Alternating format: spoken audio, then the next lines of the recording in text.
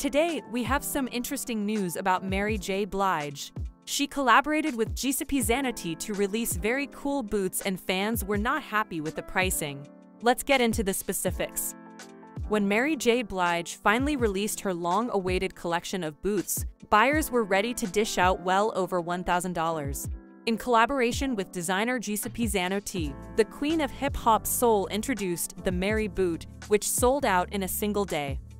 In describing the boots, the designer boasted, "Born from the collaboration between iconic Italian designer Giuseppe Zanotti and multi-hyphenate award-winning artist Mary J. Blige, the Mary boot encapsulates the unique and celebrated styles of both talents."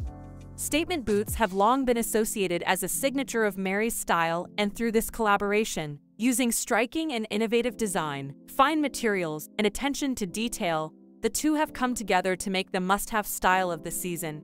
Discover the look inspired by the custom boots worn by the singer for her Strength of a Woman Festival and Summit. The festival and summit for Mary J. Blige's Strength of a Woman took place in New York from May 10th to 12th. Blige found out she would be inducted into the Rock and Roll Hall of Fame just a few weeks prior to the festival.